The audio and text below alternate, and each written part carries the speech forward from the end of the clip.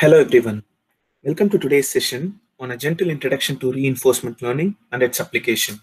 I'm pleased to welcome you all for the second technical webinar organized by IEEE Young Professionals Windsor section. It is indeed my pleasure to welcome Professor Matthew E. Taylor, Director, Intelligent Robot Learning Lab and Associate Professor Computer Science at the University of Alberta for accepting the invitation to be the speaker of today's event. I would also like to welcome Dr. Vijayan, Dr. Kotishwaran from St. Joseph's College of Engineering for joining this event. Once again, I welcome you all for this event, and now over to Professor Matt for the presentation.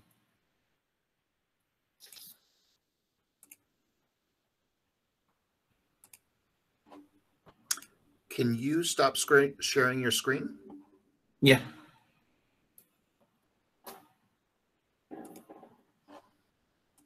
There we go. Okay, did that work? Yes. So if at any point you can't see the screen or can no longer hear me, please just yell. I would prefer this to be interactive. So if you have questions or comments at any point, please unmute yourself and just yell it out. I will also be trying to watch the chat window, but it's because of my current setup, I'm looking at you and the chat window's over there, so it may be a little slow. So please feel free to interrupt me at any point. And I do prefer to go by Matt. If you would like to call me Professor Taylor, that's acceptable, but I prefer Matt. All right, so getting started.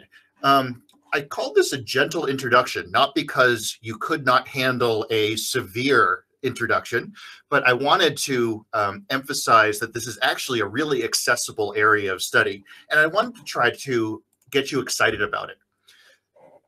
The first goal is to try to understand how reinforcement learning, or RL, is different from other types of more commonly deployed reinforcement learning.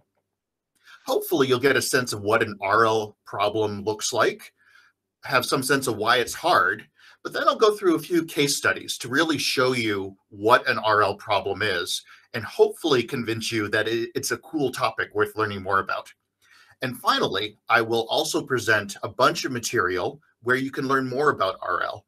So if you do not have time or access to a reinforcement learning class, there's a bunch of free material on the web, which I can recommend. So let's get started. As many of you know, artificial intelligence has been going on for a long time, since the 50s, and we generally think about it as a computational technology that can accomplish some task that we think, well, that should require some cognitive ability.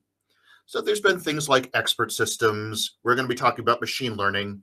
There's also AGI, thinking about, can I come up with an artificial general intelligence that could do lots of different tasks at a human level? And currently, we're not really sure if that's achievable or how far away it is. That's kind of more sci-fi now. Right now, a lot of the work is looking at how do we get high performance on a single task. And just to remind, many of you have probably heard this story before. In the 60s, one of the founding fathers of AI was saying, well, figure out vision. That should take you a summer, right? It didn't take a summer. We're still working on it. Let's see. So receive data. Yeah. So thinking about how the agents or robots receive the data is absolutely important. And one of the things I won't be talking about in this lecture, but representation learning in machine learning is really important. So figuring out if I am acting on data, which is what machine learning does, it's a statistical method which takes in data and acts on it.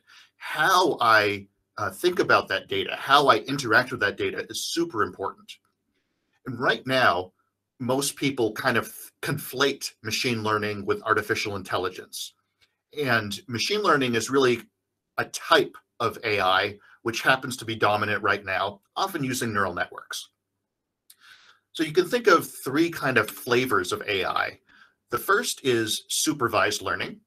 So thinking I have camels and cows. I want to be able, if you show me a picture, I'm going to tell you whether there is a camel or a cow in there. Or maybe instead of classification, it's numeric. So I am going to show you a picture of a bunch of money, and you need to tell me how much money is on the table. There's also unsupervised learning, where you do not have a correct or incorrect label, but you're just kind of trying to figure out this data. So let's say you've got millions of credit card transactions, and you could try to figure out which of those credit transactions are similar to each other, and maybe say, ooh, actually, I think these are fraud. So there's not necessarily someone telling you these are the different types or clusters, but you need to look at the data and figure it out. In contrast to this, what we'll be talking about today, reinforcement learning, or RL, is very agent focused. So an agent is a virtual or physical thing that interacts with the world around it. So the agent can take some action. So a robot could take a step in the world, and then the environment determines what happens next. If the robot takes a step forward, maybe the robot winds up in a state that is 1 foot ahead of it. So after you take an action, the environment tells you where you are, you're in a new state, and gives you some reward. And the agent is going to try to maximize that word. Oh, and so there's self-supervised learning. So there's also semi-supervised learning. So there's a bunch of different settings that aren't actually covered by these 3 main categorizations, but hopefully you'll get a sense of how RL is different, particularly in terms of this agent that has to act with the environment. So we're never told whether they're right or wrong labels. So think about this. If I am driving to school and I want to minimize my time to the school, I could take a bunch of actions, turn left, turn right, avoid this intersection. And I'm never told, oh, actually, you took 15 minutes. You could have gone 13 minutes. You don't know that. No one is coming and telling you the right solution. Instead, you're just kind of interacting with the world and trying to figure out what to do. And there are absolutely model learning methods. So thinking about, if I want to drive to school, maybe I should learn a model of the world of how, normally this intersection is slow, this hill is bad during winter. So maybe I want to avoid that. Well, what we'll be talking about today is not specific to model-based or model-free, but just trying to learn how to interact with this. So we are going to interact with either a simulator or the real world. We're going to gather data. So as I'm driving to school over time, I get all of this information about what I did and how long it took. And I want to try to maximize some reward or equivalently minimize the cost. So I could try to minimize my time. Let's see. So another thing that's different about this agent setting is that I need to think about exploring versus exploiting. So for instance, I'm driving to school and now a new road opens up. I could continue going along my preferred route, or I might try this new road to see if it's faster. So I can either try to do new things, or I could try to do what I think is best. And maybe I go on that new road once and it was a little bit slower. Should I rule it out for all time? Or should I think about trying it again because I don't have a very good estimate of time? Or should I think about trying it a few times over time because maybe during the summer they pave it and maybe during the winter things change? Natural language processing could be useful for reinforcement learning. So for instance, you can use RL to help you process natural language, but you can also think of natural language kind of being the state of a world. So if you had an RL agent, you had a chatbot that was trying to interact with a person. Maybe the state of the world would be the words that person had said. And now you can say, oh, well, based on those words, I think you mean you would like to speak to a customer service representative because chatbots are often garbage. Okay, so another thing you could think about is we could model opponents, or maybe model a person you're working with. You could communicate with other people. You could communicate with other agents. Those agents could be on your team. So think of playing a soccer game. Or you could think of communicating with people that aren't really on your team, but maybe it's useful. So if there's a bunch of cars and all of those cars are in traffic, I don't really care whether Joe gets to work faster or not, but if I can communicate with him and improve myself and maybe him as well, that could be worth it. You could also think about full observability. Do I see the world perfectly? Or, for instance, if I'm playing StarCraft or Dota, and I think Dota is partially observable.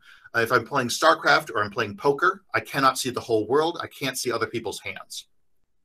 And today we're mostly going to be talking about control. How do I learn to collect this reward? But you could also think about predicting. So saying, I have this policy. I'm going to follow this policy, a way of acting. And do I think it's working well or not?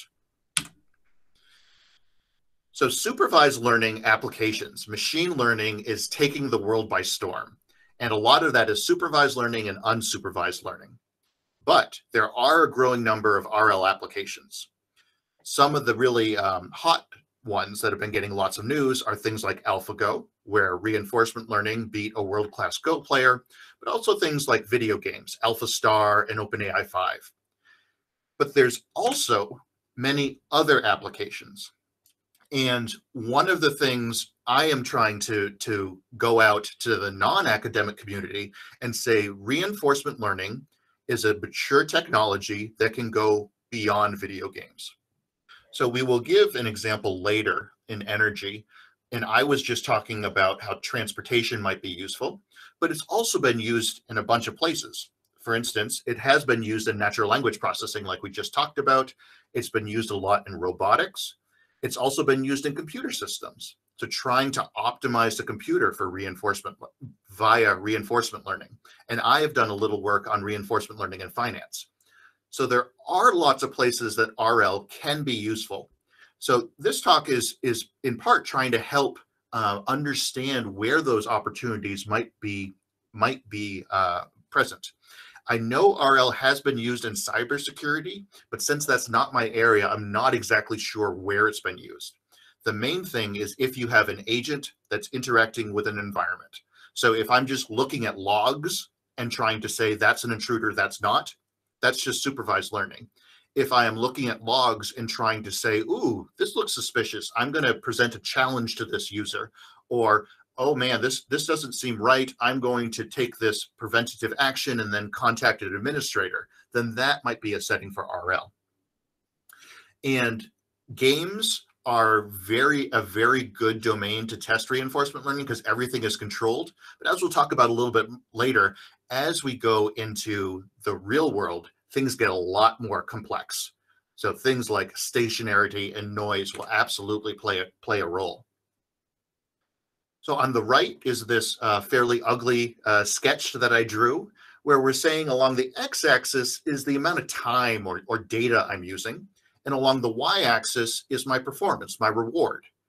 And we want to accumulate more reward over time. And in this case, you might say, well, the black line is better because it achieves a higher end performance. But if this data or if this time is very expensive, then maybe you would prefer the red line. Maybe you would want to perform well initially as fast as possible. So we can think about maximizing the final performance. We can think about minimizing data, maybe reducing human effort. So I could either hand code something or I could get reinforcement learning to learn for me. You could also think about novel solutions. If people have the answer, why not let a person hand code something? In the case of a few years ago, there was RoboCup. So it's an international competition. They were using dogs. And these little robotic dogs, it ends up that crawling on their arms, crawling on their elbows and forearms was much faster than walking on their paws, just the way this robot was designed. So that's the kind of thing that a human might not think of, but an RL algorithm might find. And also non-stationary environments. So for instance, if I'm doing stock trading and the environment is changing over time, I better change with it. Yep. And thinking about feedback from ensembles. So thinking about what does this reward mean? Exactly. So if I am getting a reward from, if I have multiple reward signals, or if I'm getting a reward from a person and an environment, thinking about how to combine that feedback, thinking about what that feedback means is something else we'll talk about in a little bit. So keep the questions coming. This is great. So a bit of history. Reinforcement learning has a background in kind of psychology, thinking about, oh, I want to maximize this dopamine signal. I'm just an animal trying to get the most dopamine that I can. And there's not a whole lot of feedback. So in supervised learning, you look at something and say, oh, I think that is $32 on the table in this picture. And then someone comes back and says, no, that was actually $63. In reinforcement learning, we just get this feedback that could be very sparse. So maybe you don't get the feedback about how you're doing until you reach school. Your driving time is not known until you actually get there, but it is very flexible. How mature is RL in non-stationary environments? That's a great question. That is definitely an open question.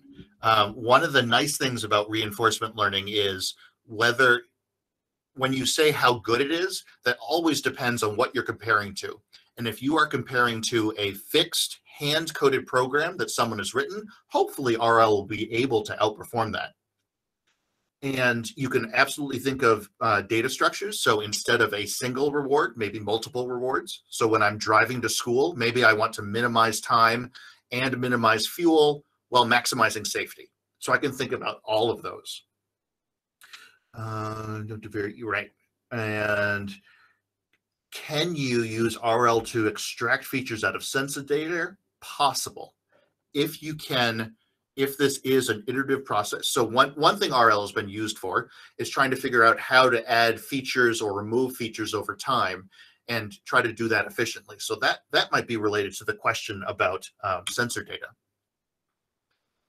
So we've been talking about reinforcement learning. Now I'm going to go into something much simpler. Multi-armed bandits. So for those of you who have not been gambling before, if you go gamble at Las Vegas, for instance, you can see a row of machines where you go up and can pull this arm. And you might think, well, maybe this machine is hot. Maybe this machine is going to pay out more.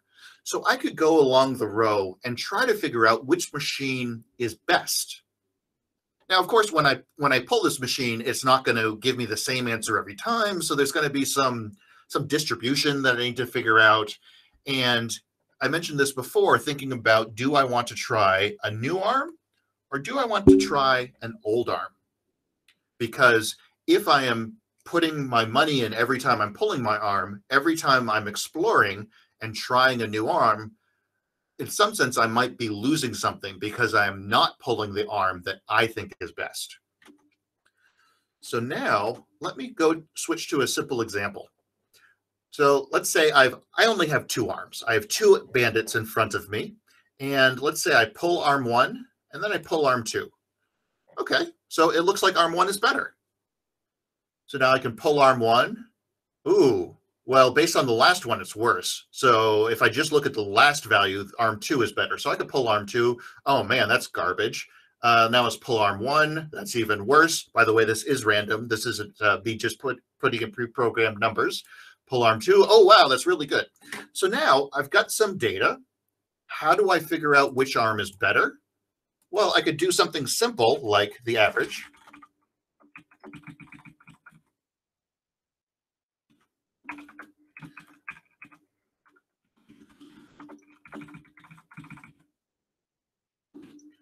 Okay, so based on this, arm two is the best. So I could decide to pull that forever, or I might still want to try arm one. Ooh, actually it's 3, 3.1, and 4. So you could do something like, what's the average? But there are many more sophisticated things you could do, like looking at the standard deviation, looking at confidence bounds over these different arms. What if instead of 2 arms, you have an infinite number of arms? So there's a lot of rich theory and practice around multi-arm bandits, but this is all in one state of the world. We are assuming you're sitting in front of these machines and you're pulling arms, and the arm you pulled previously does not affect which arm is the best to pull next.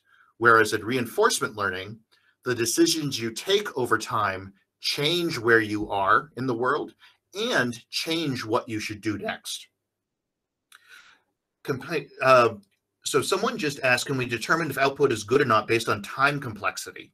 Can you say a little bit more? Maybe you'd be willing to unmute your mic and say what you mean by based on time complexity?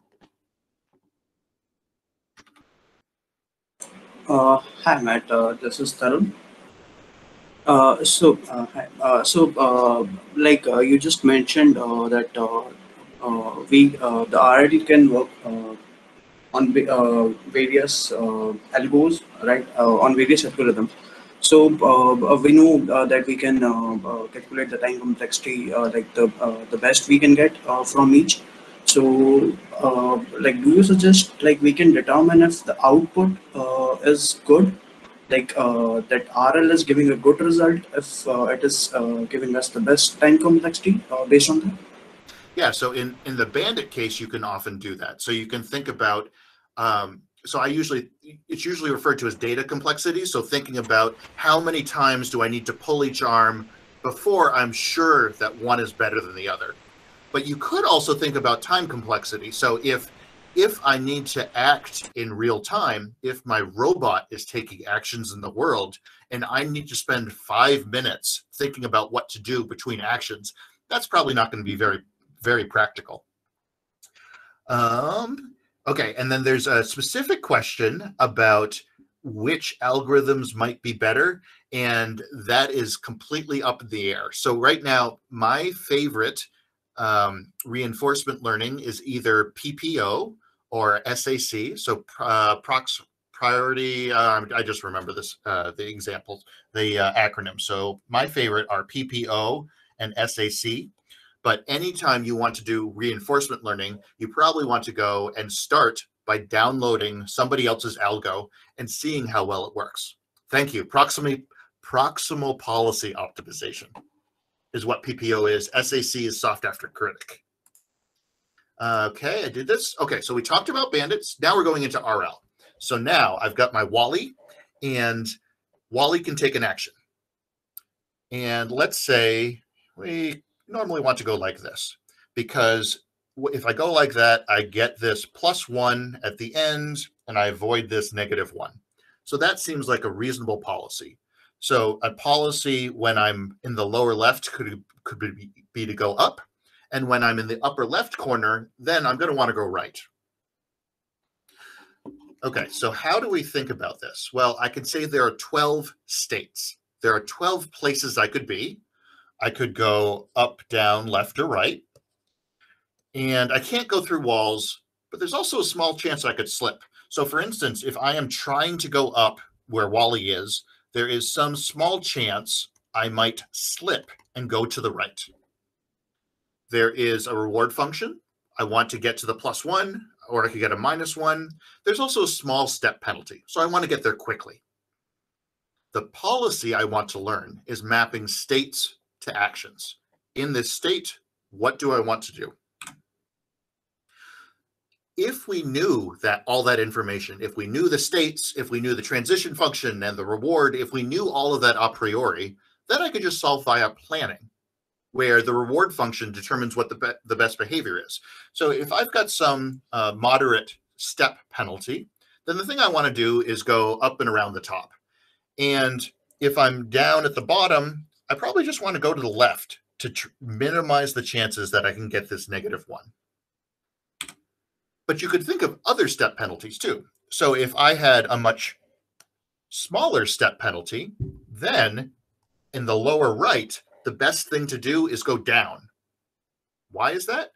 Because if I go left, there is a small chance of me slipping and going up into the -1. So similarly in next to the wall, I want to keep running into that wall because eventually I'll either go up or down. If I try to go up from that spot, there's a small chance that I would go to the right and hit the -1. On the other hand, there could be a large penalty. So this I like to think of as the grad student situation. You are in so much pain. You just want to get your thesis done, even if you get that -1. So if you're in one of these states, oh man, this is so hard, just let it end. That was sarcasm. I actually really enjoyed my time in grad school. But you can see how having these different reward functions, by definition, changes what's optimal. So if we know all of this information about the rewards, transition function states, all of this, then we can use planning and figure out how to act optimally. Could you use RL for domain adaptation in data constrained scenarios? Could you use RL to force constrained scenarios for low latency processing? So possibly. So if you're thinking about domain adaptation, because we can deal with non-stationarity, that is exactly right. You could also think of a multitask setting where I'm trying, for instance, let's say I've got an agent that I want to learn over all 3 of these tasks. And then the agent can figure out, oh, I can figure out what my step penalty is and then deploy the right reward. Or maybe now I get a step penalty of -1 per time step. Could I synthesize my existing policies and then guess a new good policy? So that was a very simple RL setting. Let's make things a little more interesting. Instead of having 12 states, we could have an infinite number of states. You could also have continuous actions. When you're operating a robot, you typically have torques. You're not thinking about up, down, left, right. Maybe you don't know the transition function. Maybe you only get the reward at the very end. Maybe it's randomized. And we've still got to learn this policy. Someone commented that they are incoming thesis student at U of A, and they are so excited that I pointed out that grad school is constant pain. So yes, I am excited for all these new students that are starting their thesis projects now that it's fall. So one example, so I was saying, video games, reinforcement learning does well in video games, but it's useful in a lot of other places. I'm going to start off by showing you a video game. So hopefully a few years ago, some of you saw this. This was a fad, Flappy Bird. So in Flappy Bird, you have to try to fly through these pipes. And this was, I think it was on both iPhone and Android. So you are trying to fly through these pipes, and every time you hit the pipe or hit the ground, you go back to the beginning. And in this case, this poor bird, it's so confused. Reinforcement learning typically starts out with a random policy. With a random policy, this bird is not doing very well. But I'm going to fast forward to about 30 minutes. After 30 minutes of training, now the agent here is passing almost 150 pipes. So 30 minutes of real time, and it's doing better than I ever could. But let's go all the way to like 2.5 hours. Now this bird has learned how to go through thousands of pipes. This is one example of where reinforcement learning can easily outperform a human.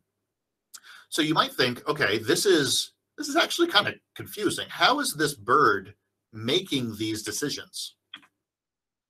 So, okay, let's think. The transition function is controlled by the game. In this case, the bird can either be falling or flapping, but it's always going to the right.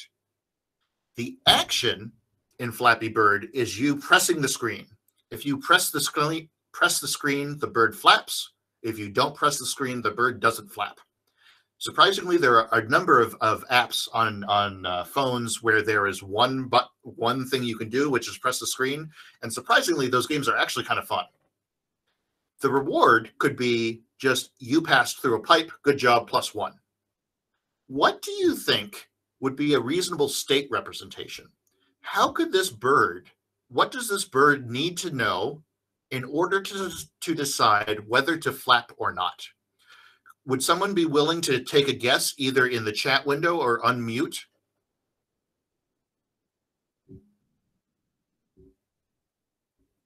Hi, Matt. I'd like to take a guess. Please.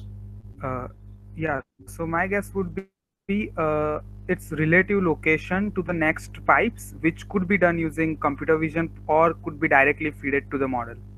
Okay, awesome. So we could think about the distance to the next pipe. And then someone else said the image, right? So we could look at all the pixels.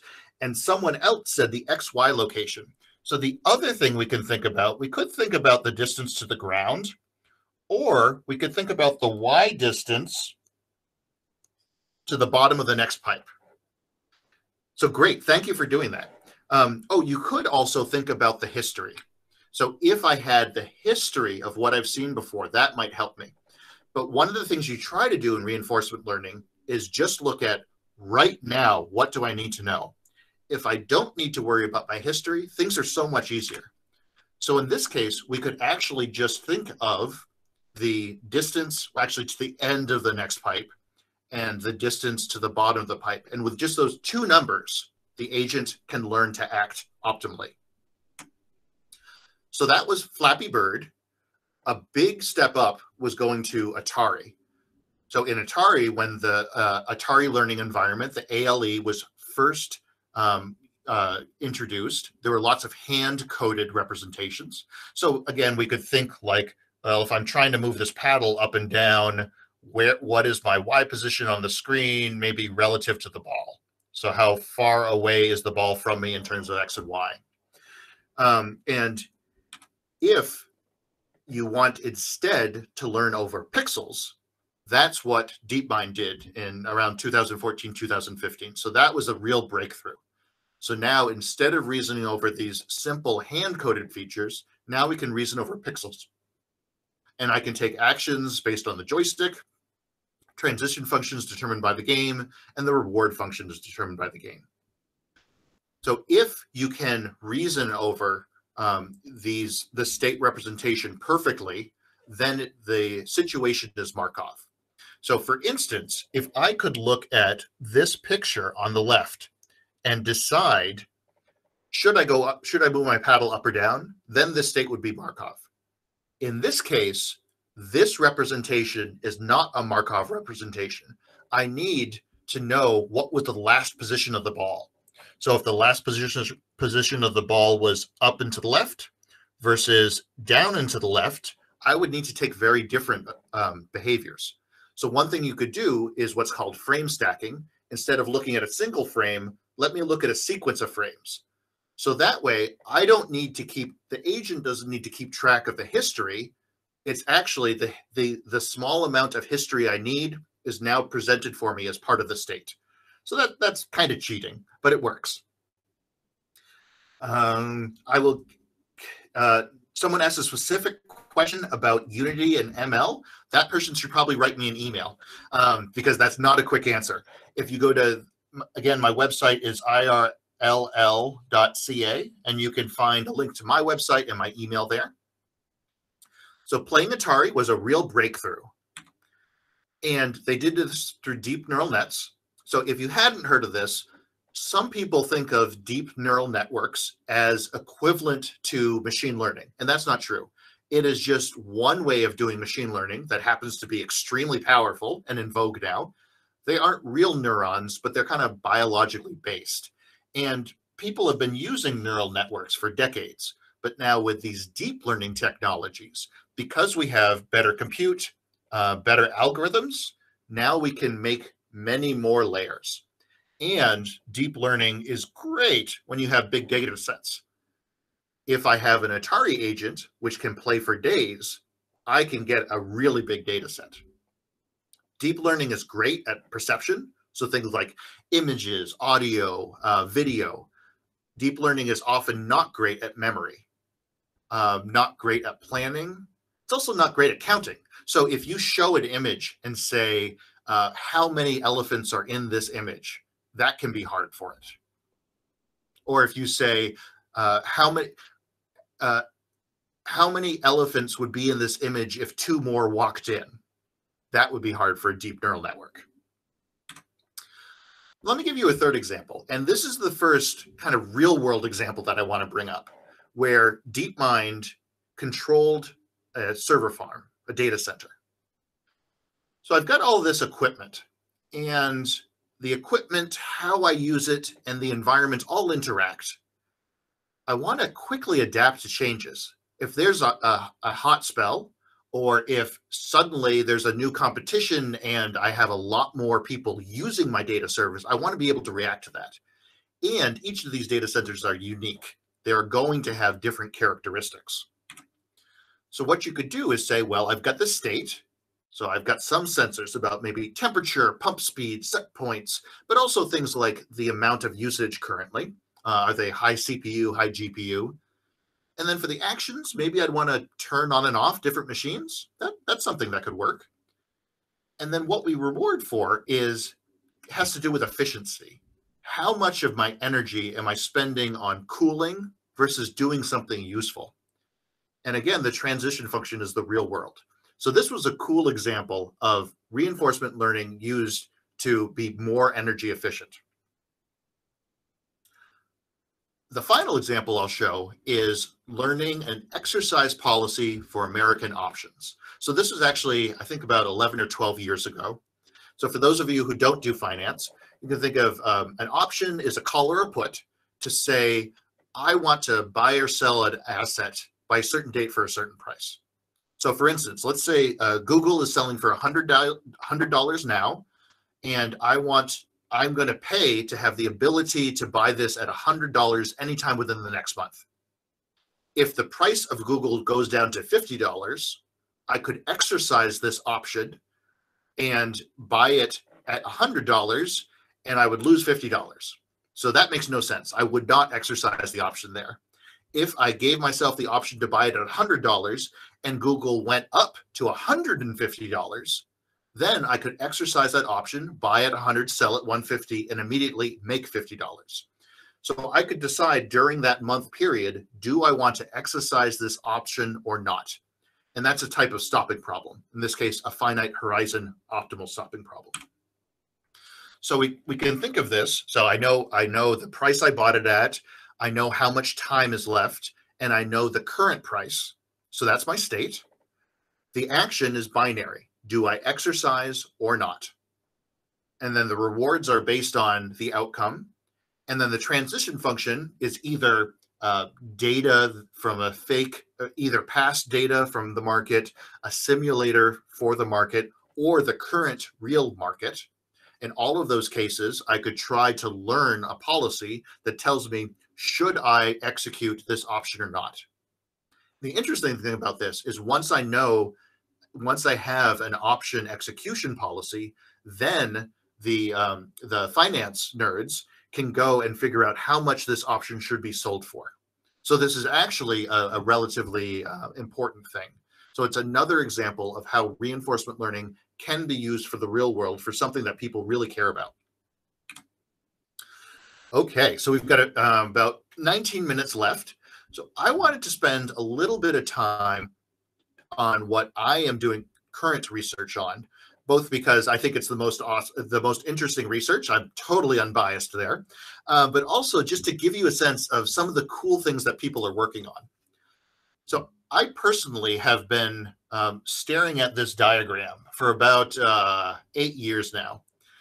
And typically you think of an agent is just interacting with an environment. That agent is learning to play Atari. And what I decided to focus my research on is thinking about how could a person help teach that agent? Or how could one agent help teach another? How could one robot help teach another? Well, if these robots were close enough, you could just take the brain out of the trained agent and put it into the new agent. But sometimes that's not possible. Maybe you would want an agent to teach another one. So for instance, a trained teacher agent could watch a student agent and say, oh, you're playing Pac-Man, go up now. Or you're playing Pac-Man, you need to stay away from ghosts. So think about how could you convey this kind of information to help another agent. And there's also work on intelligent tutoring systems. So we've been thinking of doing a little bit of work, but also thinking about how a trained agent could help a person to learn some task. So we'd like to be able to learn from these different sources of information, whether it's an agent or a person, but these sources of information are likely suboptimal.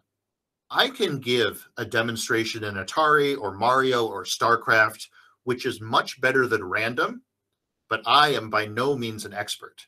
We would like the agent to be able to outperform that advice or help or demonstration it originally receives.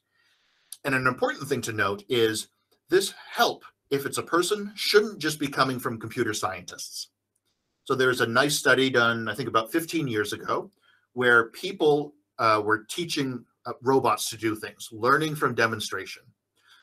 So people would come in and get the robot to learn how to pick up a bowl. And all of these methods worked really well. You don't get to publish a paper unless they work well. But then somebody else did a retrospective saying, what if we don't have roboticists helping the robot? What if we have just normal people helping the robot? And in that case, they found very different behavior. So one of the things I'm interested in, and many others in the field, is thinking about how suboptimal help, but also how non-technical people can help. So if I'm giving a demonstration, you can probably have a non-technical person help out an agent by playing Mario. Or you might be able to give action advice. You should go up now. You should go left now. And you could think of, well, we teach dogs by giving feedback. Good dog, bad dog. Why not say good robot, bad robot? So we've also looked at that. Another thing could be preferences. Show two agents playing Atari and just say which one is better. And you can learn pretty fast doing that. But you could think of many other things. So giving natural language feedback, giving high-level advice, stay away from the cliff, things like that. Yeah, so one agent helping another to learn. If those agents are close enough, I can do transfer learning. So just take the brain out of one agent and adapt it to the other one. But if they are too different, then I might not be able to do transfer learning because they just don't have that robust communication channel, or they are just so different, then I won't be able to transfer. Yeah, so in normal reinforcement learning, typically the reward comes down from the environment. So the environment is telling you, oh, you just got +1 because you got an extra point. And in this case, we may want a human to help us, or maybe that reward is only coming from the human instead of the environment. And it is absolutely related to imitation learning. So imitation learning is very similar to learning from demonstration. Great, thank you. So when we think about getting help, we could say, well, I've got this novice agent, so I've got a student and I've got a teacher. When should there be help? Well, the teacher has more knowledge. Maybe the teacher should say, student, you're getting close to the cliff. Stay away from the cliff. But on the other hand, the student knows what's going on in its head. So maybe the student needs to say, oh, wow, I really don't know what to do here. Hey, teacher, can you help me out? And there's this nice paper out of from Ofra, Amir, and Microsoft, looking at how you could combine both of these, where a student could ask for help and or a teacher could provide help.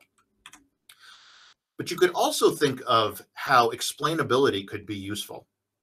So if the teacher was a human, it seems like if the teacher knew what was going on in the student agent's head, it could provide better advice.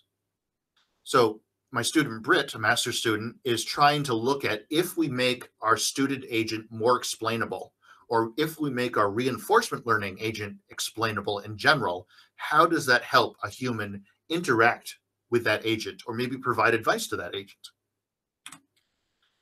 And we could think of one type of help be preferred. So for instance, if I could play Atari and give a good demonstration, I could not fly a helicopter. But if I'm watching a simulated helicopter and that helicopter crashes, I could say that was bad. If that helicopter seems to be hovering well, I could say that was good. Similarly, if I wanted to play Atari, but it was really fast, instead of 30 frames per second, maybe it's going 120 frames per second. Then that's so fast, I'm probably not going to be able to give a good demonstration, but I could still give, hey, that was good, that was bad, or this was better than that. So this information is not as robust, it's harder to learn from, but it's still possible to provide. You could also think of, what if the help is not unlimited? So it turns out if you ask a human, could you please give me 10,000 pieces of advice? That human will look at you and say no and walk away. So if the human is only willing to say, give you 100 pieces of advice, how do you figure out where to use those? So one thing you could do is say, I am going to ask advice where I am most confused. So this is something we did recently, where we said when the student is most confused, that's when it's going to ask the teacher for help. And it can only ask until it runs out of this budget. And this is a relatively simple approach, but it actually works quite well. But you could also think there's a cost. So let's say I am going to have someone play Atari for me, and every 5 minutes, I need to give them $5. So how much money do I want to pay this person?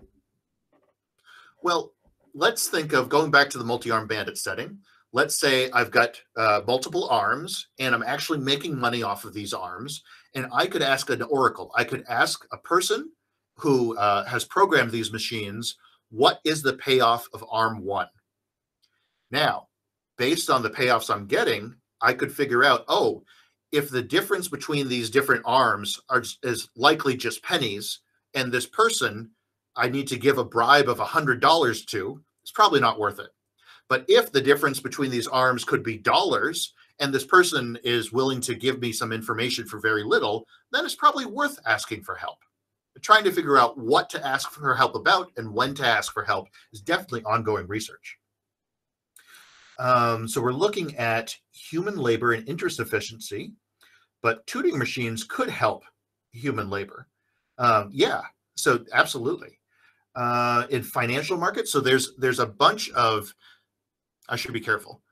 RL is used in finance, absolutely.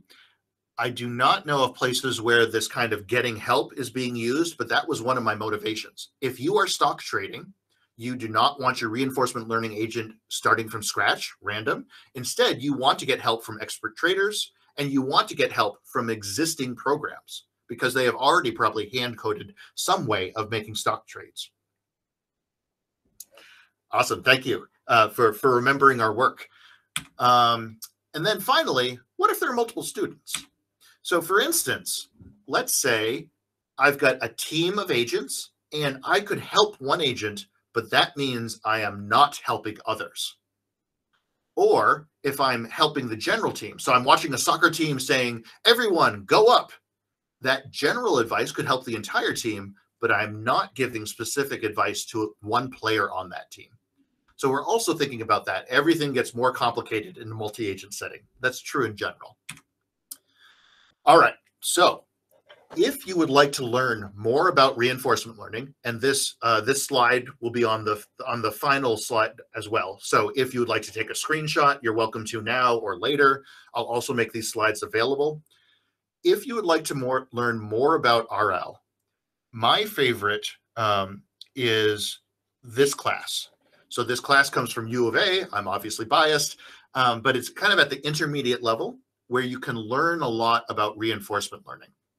If you are interested in taking a class online, another one you could check out is this one. It's a little bit older, but I really like the two professors who teach it. They obviously are having really enjoying themselves. There are a number of jokes. It's lighthearted, so that makes it a little bit easier, more fun to digest.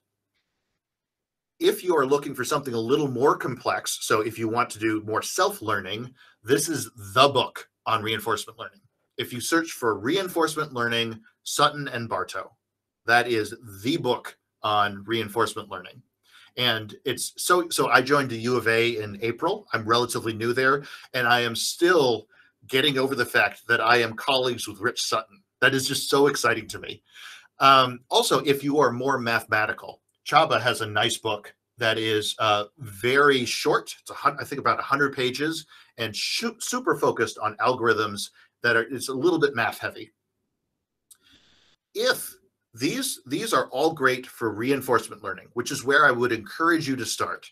If you want to jump into deep reinforcement learning, then I'd recommend the YouTube channel from UCL and DeepMind or OpenAI.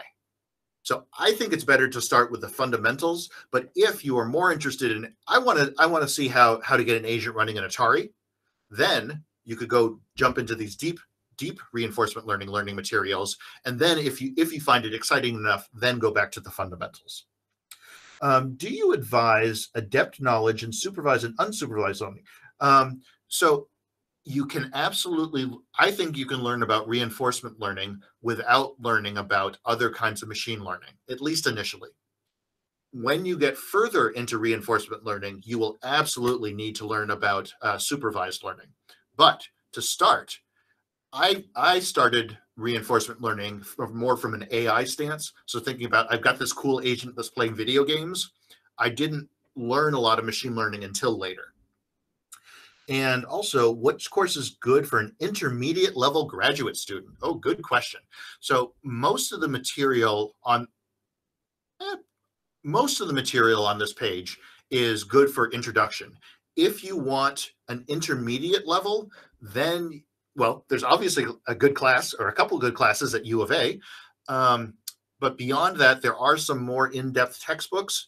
Beyond that introduction, you're probably going to want to go to either a specific textbook or start diving into papers, depending on exactly what you want to study. So, summing up, reinforcement learning can help an agent learn to maximize these rewards. The programmer just has to specify goals. There's often much less work than hand coding, often outperform humans, and you can handle unanticipated changes. There are, however, some weaknesses. Your agent is going to maximize your reward, whether that's what you want. Whether that's what you want, whether that is ethical, whether that is safe, whether that is legal, it's just going to maximize this reward. So for instance, if you're trying to beat a video game, but tell the agent to collect points, the agent might find a reward cycle where now the agent can get lots and lots of points without moving very far and never finishes the reward. It can also require lots of computation or time interacting with the real world. So if you have an RL robot that has to learn from scratch, that can not only be very slow, but you also may have to replace the battery and repair parts and change servos. It can be really annoying. If you're in finance, if you have to explore, if you have to learn a lot from scratch, you can be losing money on the fly. One thing a lot of people are actively, some people are actively working on is explainability. We really don't want it to be a black box. We'd like to be able to explain how our agent works. And going back to the cost, the initial performance can be poor. So that's a lot what having another agent or another human can help you with. So with that, I think I'm going to stop here. Here again are the references I recommended. And you are always welcome to get in touch with me. You can find my email at my course webpage, or excuse me, at my group webpage. And with that, I think we've got about 5 minutes left for questions. If people would like to drop more questions in the links, in the chat, I do appreciate you continually dropping the chat questions there. Or feel free to unmute. Please, what questions or comments do people have at this point?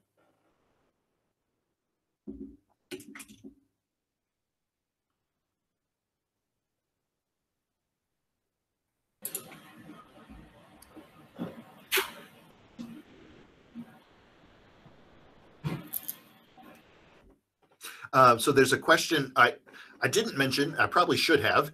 I am teaching a graduate course on interactive machine learning. So how a human and a machine learning agent can work together or learn from each other. That is available online and completely free. That requires that you have at least one, I recommend you have at least one class in machine learning. So I will not be teaching the very basics of machine learning, but if you have that basis and are interested in interacting with humans, this graduate course is available for free. And again, you can find a link to that at irll.ca. Can you speak more about RL and finance? Right, the non-stationarity and noise are constant problems. I do not know what hedge funds are using reinforcement learning for, but I can say that lots of hedge funds and finance companies seem to be hiring and recruiting reinforcement learning like crazy. So I believe RL is being used in practice, but you're never going to get, almost never, probably never going to get a hedge fund to tell you how they are using a specific technology. Yep, you absolutely can need a big learning set for reinforcement learning. I will send my slides to Harry, and he can tell you how to get access to them. RL is being used in autonomous driving, And there's something interesting has to do with safety. So how can you try to keep RL safe? How can I help to make sure that RL does not want to explore by driving into a tree? Because that is not an acceptable exploration action. And I know RL people have been working at Uber and other companies. How exactly they're using it, I'm not sure. But you think about it, you've got a car, it's taking actions, there's a state. Seems like it should be useful there. Recent ideas in MARL, so multi-agent reinforcement learning. So last year, I believe, we released a survey on deep multi-agent reinforcement learning. And again, completely unbiased, but because I wrote it, helped write it, I think that's a great resource. So if you go to the IRLL webpage and go to publications and search for survey, and you can see that. And although we focus on deep learning, deep reinforcement learning, we try to also tie back to fundamental breakthroughs and challenges in normal multi-agent reinforcement learning. My course will absolutely go into RL. It probably should not be an intro RL class because it's assuming you know some stuff, but you are welcome to look at the slides. You're welcome to look at the videos and decide if it's going to be interesting for you. Yeah, so application in healthcare. So almost out of time. So applications in healthcare, you could think of treatments. So I have a patient who's presenting with something. Which of these 3 drugs or these 3 tests do I want to apply? I get the result back of that test, or I see how that drug influenced the patient. Now what do I want to do? So that's absolutely, you have a patient who has some state, and you can take different actions that get you more information, and that gets you a reward. So it can absolutely be used in healthcare, it can be used in education. And yes, and Hari reminds you that as soon as we're done, you should definitely drop your emails so you can win a gift card. Okay, I think the last question I'll take just really quickly. Tutoring is cool. Yes. So anyone who would like to talk to me later, please just drop me an email. You could find it on irll.ca. And we are out of time. So I'm going to stop talking. Thank you so much for your questions. This was a lot more fun than just staring at a blank screen. Thank you very much. Yeah. So on behalf of IEEE Young Professionals Windsor section, I would like to extend my heartfelt thanks to Professor Matt for the very good and insightful presentation. We really enjoyed it. I appreciate your time for joining us today in your busy schedule. Thank you so much, Professor Matt. I may like to express my sincere thanks to Dr. Mujtaba, Vice Chair, IEEE Windsor section, for guiding us and leading us in the right path. I also wish to express my gratitude to Dr. Shivakumar, Dr. Vijayan, all faculties and students of St. Joseph's College of Engineering for joining this event. Finally, we have 10 gift cards that will be rolled out to 10 random participants in the coming weeks. So kindly drop your email IDs in the chat window. Once again, thanks to everyone for joining today's event. Thank you so much. Thank you. Thank you for hosting me. This was really fun.